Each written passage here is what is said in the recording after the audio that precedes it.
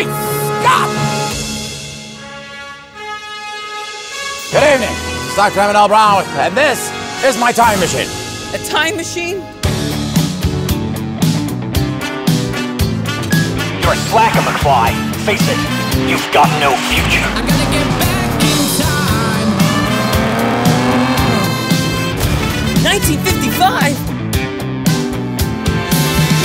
Hey, McFly! I thought I told you never to come in here. If they don't meet, they won't fall in love, they won't get married, and neither you nor your siblings will ever be born.